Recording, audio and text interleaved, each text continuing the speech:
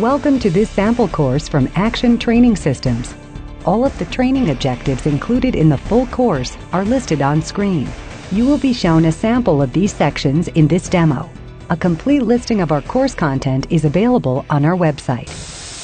Generally, it is best to advance hoselines as a team. However, in this program we will demonstrate a method for one person to advance a handline. Before going in to attack any fire with the handline, bleed the line by slightly opening the nozzle. Check the nozzle for proper operation and settings.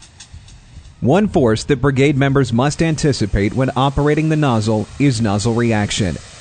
Nozzle reaction is the force that pushes against the flow of water at the nozzle.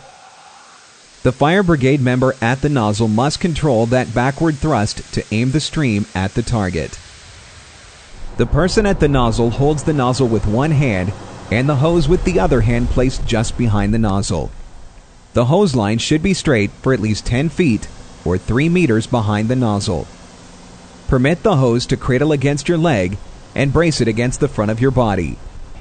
For more information about the full line of over 200 course offerings available from Action Training Systems, visit our website at www.action-training.com or contact us at 1-800-755-1440, extension 3.